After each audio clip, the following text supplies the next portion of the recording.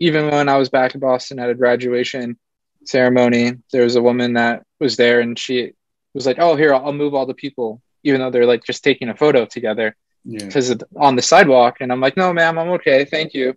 And she was like, "No, no, no, I'm going to move them for you." And I was like, "I'm not going to have them separate their photo just because you're not asking any of the people behind me who are standing if you want Yeah. them to walk by."